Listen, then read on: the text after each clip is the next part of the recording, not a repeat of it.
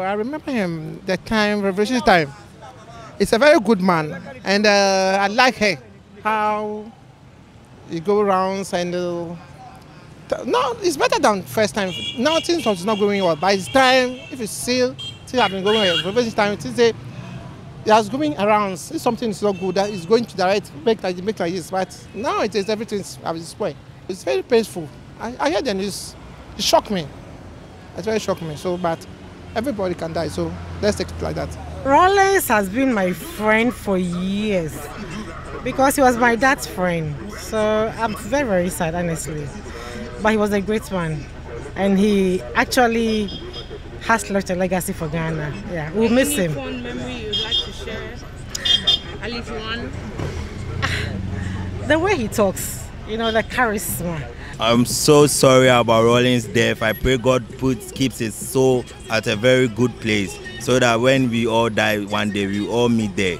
I require to remember a whole lot of things about him when he became military ruler and then up to civilian rule. So in fact, when I heard the news this afternoon, I was very sad. I was just reading it on my phone when you people came.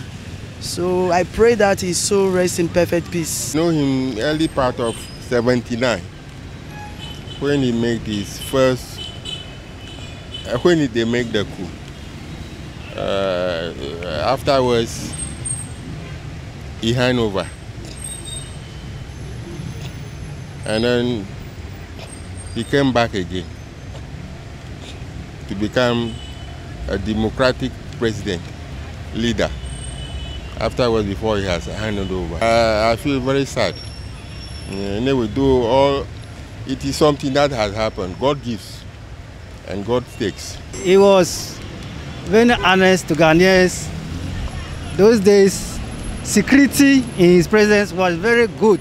Political affairs, whether it was even his party, whatever, he was the type that could make Ghana great. It's a sad news for Ghanaians, but I think Ghanaians will still continue to remember him for his kind, love to the whole Ghana.